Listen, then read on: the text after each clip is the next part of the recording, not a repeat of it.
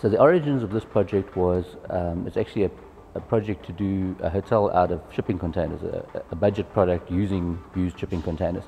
And we realized pretty quickly that shipping containers had a number of restrictions, most of which is that their size and their shape is wrong. They're the right length, but they're actually too narrow to do a proper hotel room.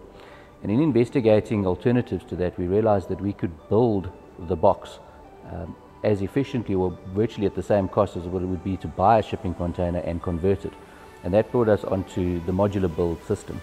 So modular construction takes the difficulties that you experience on a traditional building site and improves on those. Over a period of time, we realized that some of the best material to use is steel, either light steel or just normal steel, incorporating that into a portal to construct your module, which then is the structure that will carry that building and carry the modules above it and tie to the modules next to it. And then the infills in light steel framing, which then adds to the strength of the portal and provides your walling and your flooring and your ceilings for the module. So this hotel was constructed out of a steel module, so with a portal frame and then a light steel infill and then clad into essentially a white box, which is then completely fitted out. The other massive reason and benefit is time, because under the correct circumstances and with the correct production in the factory, which is not that difficult to attain, you can reduce your construction period substantially. And the more complicated the building and the more constrained the site, the bigger the time advantage that you are going to benefit from. To give you an indication or an understanding of the time we speak of, from the time that you start on station 1 to the time that the module departs on the truck off station 6 is typically around 8 days. So that is from start to finish a complete room in 8 days, and we averaged over most of the production time of this hotel to produce 10 modules per week. All of those benefits come through in the modular, and the fact that you have to transport the module to the site is a small cost and time negative compared to the benefits that you get from the advantages of working in a factory. I think that the most successful designs in the world have been considered to the finest detail from the inside out. And it's that consideration makes a space and a building very usable, which is, I believe, the case here, has made a product that is most definitely space efficient. And when you're working within the constraints of a 3.4 wide by 5.5 or 6 meter length module, you really have to look at the space efficiency of it. And that was something that, you know, as a template to start off with, we were faced with as a very nice challenge.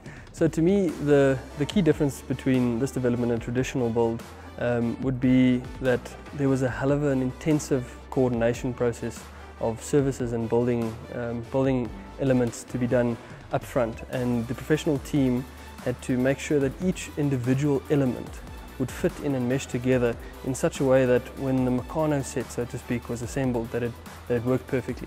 And the thousands of man hours required to do that was, to me, the key aspect that jumped out compared to a traditional build. In terms of the architectural design, designing with modules is obviously quite, it's very interesting, very exciting, but it's also quite restrictive in a way. In terms of the facade articulation, what you can express architecturally, the amount of play that you can have on the facades, because the idea of modulation is that there's limited modules, because repetition obviously has its cost effectiveness. You can't be designing too many modules because it becomes less efficient. So we looked very much, for example, in this atrium of the spaces between modules and how we create interesting spaces between the modules. We have two types of modules here, essentially a double room and a queen room, which are different in length. So that gave us some facade articulation. and we played on the ends of the buildings as well to give some facade articulation. So the modules, although quite restrictive, we came up with a different type of space now where we spanned a bridge across a triple volume atrium, and it gave us some quite interesting opportunities design-wise. There's multiple levels of inspection to the units in the factory environment, and that just lends itself to, I believe, a very good quality of product that comes out of the factory. Far less, if you like, buggeration on site, far less chasing, far less making a plan on site. All of the work is pre-planned, pre-manufactured. It arrives on site, snagged, signed off, ready for habitation, which is quite an unusual and exciting thing. Most definitely from an interiors point of view, what was looked at is the use of material that would stand the test of time.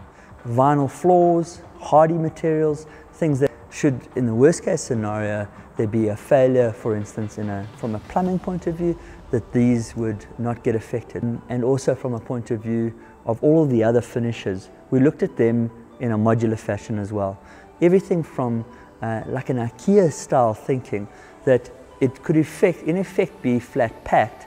However, we took that mentality and we created it in a module prior to it leaving site. And that really was the beauty of the product. And from a maintenance point of view, if there was a failure of a component, it could be extracted very easily, and also from a point of view of longevity, hard wearing, and aesthetically beautiful. You also have a building which is hugely more recyclable than a traditional brick and mortar and concrete and structural steel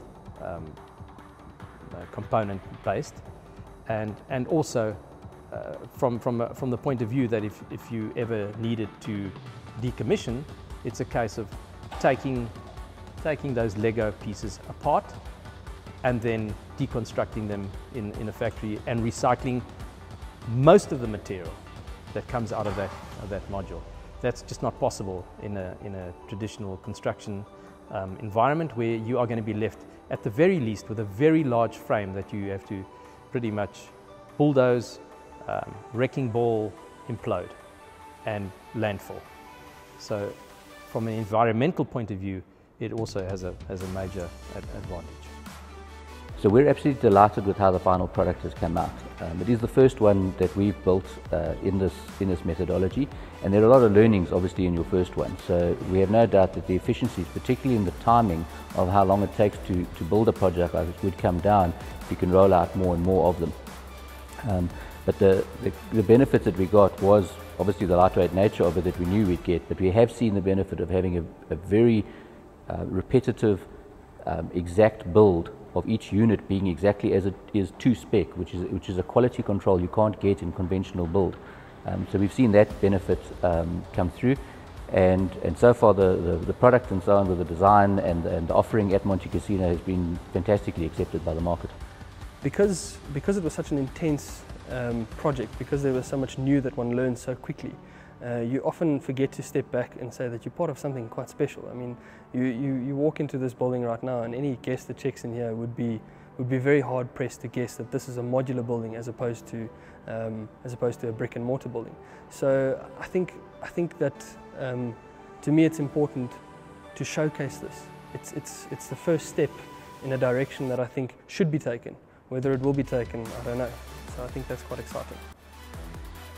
Because your modular construction is very front-end loaded in terms of design, you need to have collaboration between all the construction partners from a very, very early stage, so that you can finalize to the umpteenth level of detail the design of the modules, so that you get the benefits of the cost efficiencies, the time efficiencies, and get your design complete at the right time to deliver the end product at the right time.